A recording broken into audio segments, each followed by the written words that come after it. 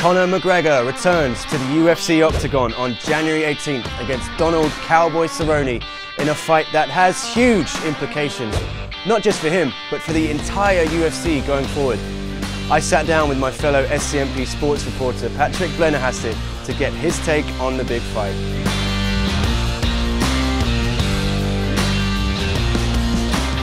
So Patrick, Conor McGregor v Donald Cowboy Cerrone, who's going to win? Conor McGregor, although I think it's, I don't know, you never know. Easy, taking the easy way out, but let's make a case for Cowboy. How does he beat Conor? I think this is an interesting fight because McGregor's not known to go for a lot of rounds, and this is a fight that could go 5 full rounds, and Cerrone is a journeyman. He's been fighting a lot lately. McGregor's been promoting his whiskey lately. There might be some serious rust here for the Notorious. Yeah, October 2018, last time he fought against Khabib Nurmagomedov. That was at lightweight. This fight is 170 pounds welterweight. Does that play into Conor's hands, or is that going to play into Cowboy's hands? I think that plays into Cowboy's hands. This is not McGregor's sort of usual weight. He's had some difficulty with heavier fighters in the past, I want to say. You know, Cerrone brings a lot of sort of just muscle. I mean, he's a big boy. He likes to ground and pound. He likes to get dirty. McGregor's a bit more of a tactician, a skilled assassin, as you would say. So, I don't know. Everybody's saying McGregor, and the UFC wants McGregor to win. The marketing team at the UFC wants McGregor to win. But if Cerrone wins this, man, it's going to throw a real wrench in everybody's plans. Yeah, it's must win for Conor, and you'd think the UFC will be hoping he wins, because if he does win, it sets up huge fights down the line, potentially George Masvidal, Khabib Nurmagomedov, if they want to go down the route of that rematch. Could you contemplate him not winning? What would happen then? Jeez, I don't even know. What do they do then? Basically, they've got to take McGregor and kind of put him back into the mix. Does he have to fight his way back up to the top? Obviously, Cerrone's not going to get a title shot or anything like that. I mean, this guy's basically put into this fight to be kind of a warm-up for McGregor. So if he turns around and wins, which happens in the UFC, I mean, we've seen this happen a lot of times.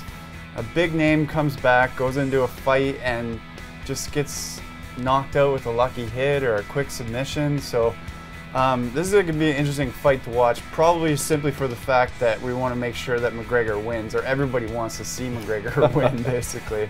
Yeah, and he's looking in good shape. He looks huge, he looks jacked. Yeah, he looks huge, man. He's jacked. Yeah, Coach John Kavanagh says he's never been better. Yeah. So with that in mind, can you contemplate an upset? I'm not going to put any money on it, but I don't know. I'm always with two minds with McGregor. One, I love to hate the guy, and I hate to love the guy.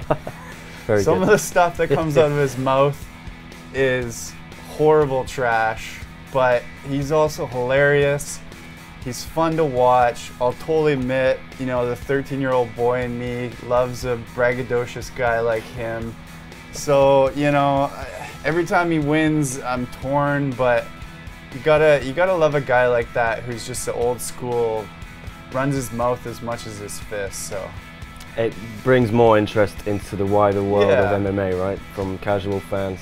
Yeah, as much as it pains me to say this, he's a pretty decent ambassador for the sport outside of if you somehow are able to take away all of the horrible things he's done, he's taken the UFC to a new level. And there's not a lot of fighters that can do that. You've had fighters like Georges St-Pierre, who's probably the nicest guy ever outside of the ring. He was a great ambassador, but for completely different reasons. McGregor's filling that sort of villainous role a little bit.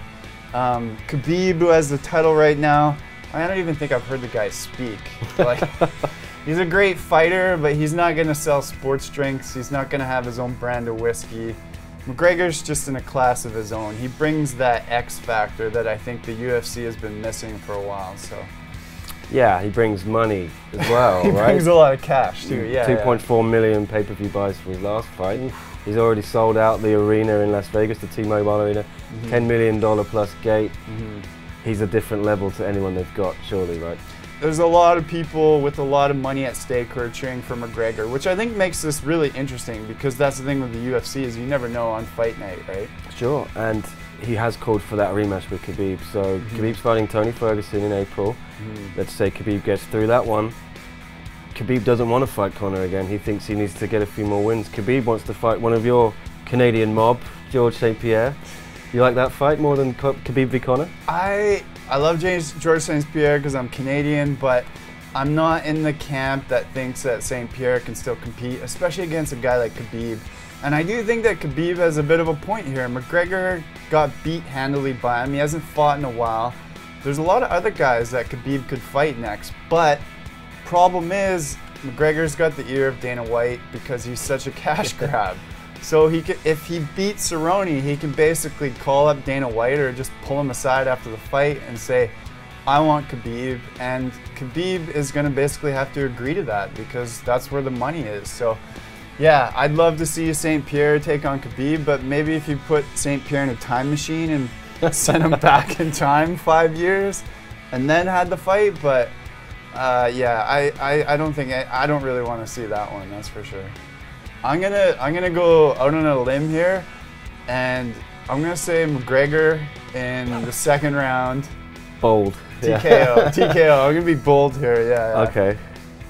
Or Cerrone by split decision, which would be the worst possible thing for everybody, but I think is probably something that could possibly happen. Cerrone could just tough it out for 5 rounds and maybe etch out a win on points, which would be the worst thing for the marketing team to deal with.